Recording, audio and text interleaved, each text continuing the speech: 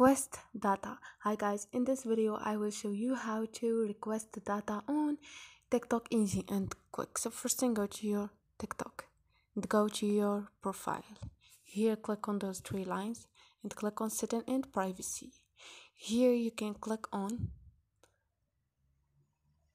account and click on download your data.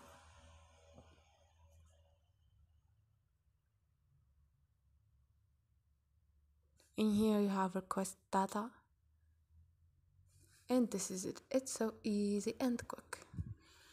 Your download data has been requested.